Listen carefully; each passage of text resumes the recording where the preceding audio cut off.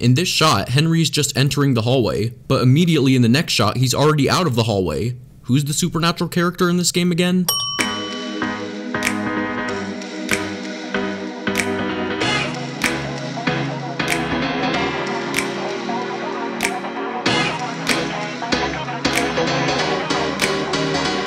Henry's first instinct is to walk over to this gearbox and open it up because, why? His hand phases through this box. The gear spazzes out as he picks it up. The way he picks up this gear is extremely unnatural looking.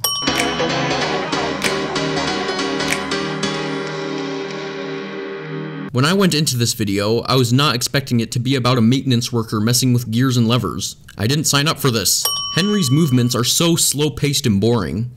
The lever phases through his face. I'm that little devil, and I am everywhere. What is it that makes us creepier? This projector only shines in a tiny circle when it's supposed to shine across that entire screen on the wall. Also, this transition is beyond unnecessary. Also, for a projector from the 1930s, this has got to be the most high-definition picture I've ever seen. Apparently, they had IMAX projectors back in the 1930s. This bendy on the projector screen quickly speeds up right before the scene changes. Also, the projector reels shoot back extremely fast when they stop. Do you even care? Let's get to skulking, lurking. Our ink machine is finally working. Wait, Bendy is real now?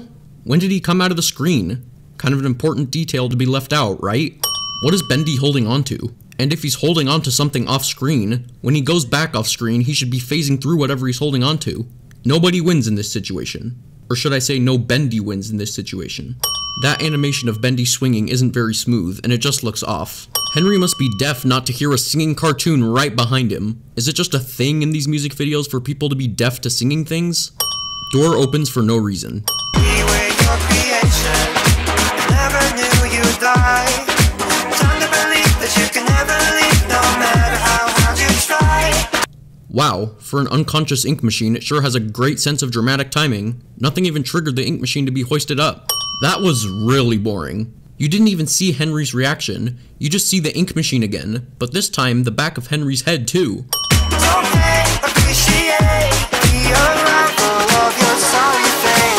Bendy just falls through the roof. I gave him a pass earlier for falling into the ink on the floor because that's in the game, but there's no ink puddles on the roof to save you this time, Bendy.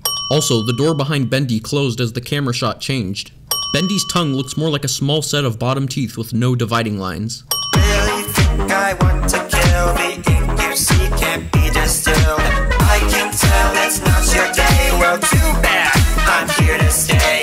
Our surprise is your demise. Close your lying eye. This is the time you should change up the animation style. Bendy seems to wobble back and forth just as Henry would. You could place Bendy's movements onto Henry and it would look exactly the same. Different characters should have different animation styles based on their personalities to further bring their character to life. Just as Ecker Coaster's Scrap Baby and I Can't Fix You, the consistency of their personalities is random. When Too Bad plays, Bendy gets angry suddenly so it can follow the lyrics. Henry? Normally when someone is scared, there's a flight or fight response, but I'm not seeing either of those. Is Watch Bendy Sing the unknown third response to danger? Bendy has just been standing there singing to Henry, hardly moving for 22 seconds. You're a cartoon, Bendy. Start acting like it. Get that old song in the night, right under the spotlight. Bendy's eyes here have no reason to look this way. The spotlight appearing is a good example of putting whatever the song is saying on screen, even if it doesn't service the story. Though it is good to keep the visuals relevant to the song, it is even better when the visuals make sense in the context with the story. Also, this spotlight isn't shining on Henry, it's shining down at his feet. Maybe Bendy is trying to use the spotlight to burn off Henry's feet so he can't run away. Wouldn't be very useful considering the fact that Henry isn't moving anywhere anyway. This whole sequence could have used some more creativity with the camera angles. They just used shot, reverse shot, rather than trying new things, such as split screens or leaving the hallway for a second. Also, that ink looks like fog.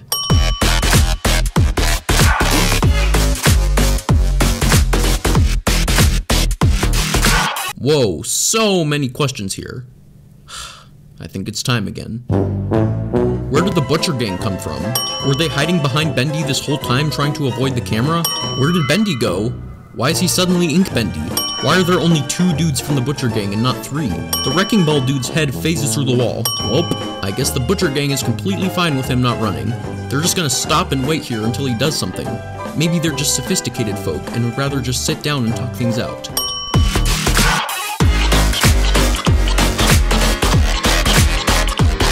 Henry actually made an attempt to run. Good job, Widow Henry, you're finally learning.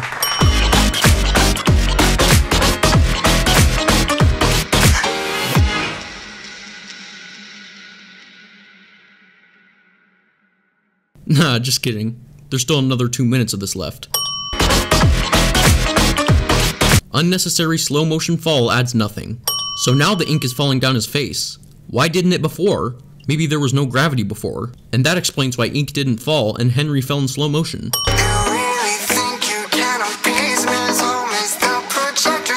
Whoa, wait, what? Why are we here now? What happened between the last scene and now? Henry just fell to his death and we're just going to gloss over that and cut to him chatting with Boris? Just like Ecker Coaster's Build Our Machine, Boris has no introduction. Boris points up when he says, "Projector screen." Is there a projector screen on the roof that I'm just not seeing? Surely stop. No, I'm just teasing. This table's been set just for me. Oh, can't you see? This lighting is kind of dull looking. It's kind of a weird brown-green color and it looks odd. It lost the previous yellow-orange look and has just gone to ugly dark yellow. Henry jerks to the side. This scene looks familiar. Wait, there was a table separating Boris and Henry, and Boris just clips straight through it and gets close to Henry. Also, has Henry made any other face this whole video? He has always looked surprised. You think by now he would have calmed down. This transition effect.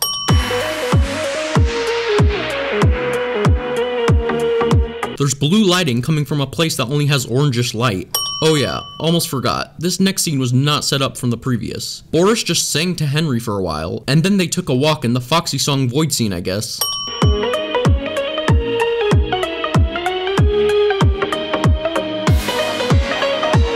Why are Henry and Boris illuminated, but nothing else is? Henry walks sideways. Why did the characters just get surprised? Was the music too loud for them?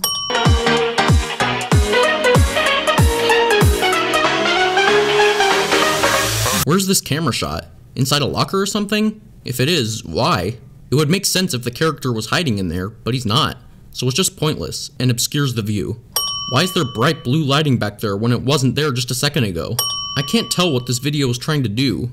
Tell its own story or follow the song. On one hand, you have Bendy changing personality to fit the lyrics in a very literal sense. And on the other hand, you have the song build up with a slow-paced walk cycle sequence.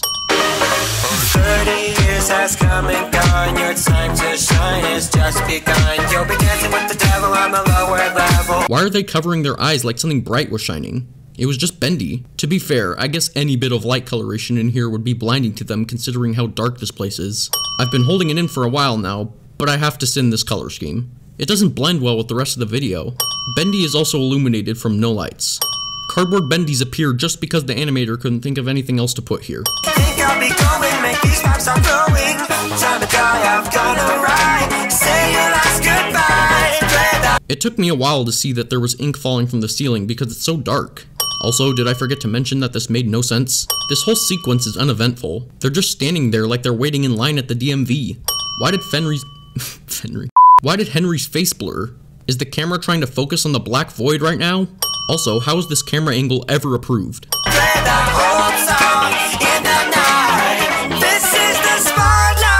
What am I supposed to say here? The door opens randomly, Ink Bendy is floating and spinning.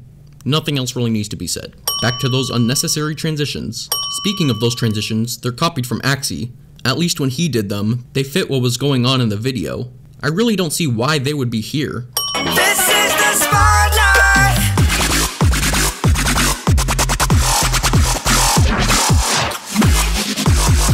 I know we've sinned how dark this set is, but it's just so extraordinarily dark. I have to sin this again. Enchanted is currently watching Spotlight on his phone, and even with the brightness up to 100%, he can't see anything. Ironic the video called Spotlight almost has no lights. Why does the camera pan down if it just pans back up to the same place it started?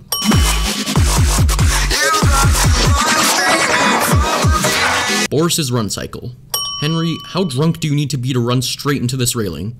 Inkbendy teleports around like Baldi from Baldi's Basics just because the animator didn't want to animate another run cycle.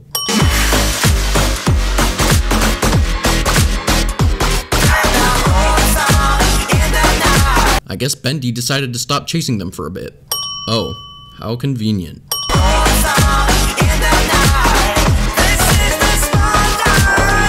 Oh, and now Inkbendy decides to chase them again.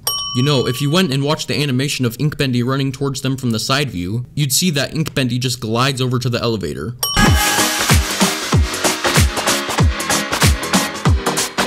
Boris and Henry almost stand completely still and looks lazy. Also, why would they be afraid if they're completely secured with an iron gate and are moving down a level? This shot doesn't remind me of anything. Also, the elevator lift system isn't even connected anywhere. It just clips through the elevator. The characters' expressions here are so lifeless.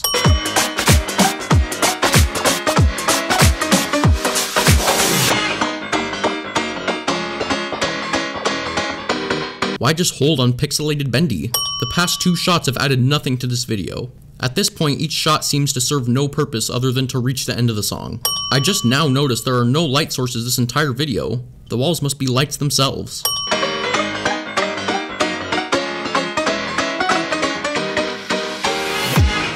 Glitching wall. Probably shouldn't have placed the camera here.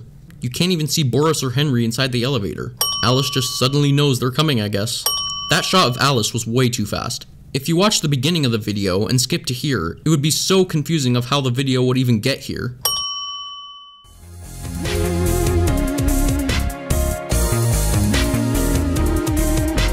This is an odd choice for an outro song. Why not just use the instrumental from the video? In conclusion, I don't think this is much of an improvement from Mine Everything. The weakest point is still storytelling. While the sets and assets are well made, the visuals are predictable. The video did not optimize or take advantage of these perfect sets. Andy BTTF's music videos are starting to have a recognizable formula. Bad guy sings to good guy, or the other way around. Main character, or characters, is surprised. They go set to set, singing the lyrics. The way music videos are memorable is determined by their unpredictability, which this video was lacking. The pacing, generally, was too slow. Nearing the end, scenes seemed to exist solely to take up time in order to reach the end. Andy BTTF would benefit from spending more time improving his visual storytelling, and if the end is becoming boring, put off the release date until later so it can have a better payoff. The video didn't have a satisfying enough reward for watching it all the way through.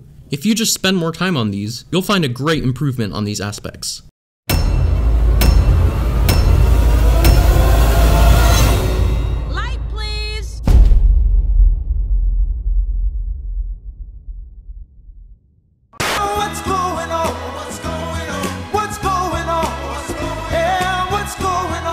That went right through me. I'm gonna get ya!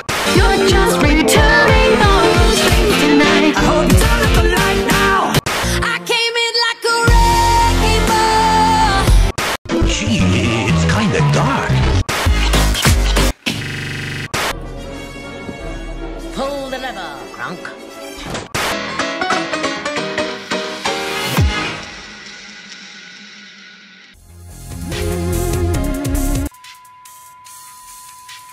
That's it?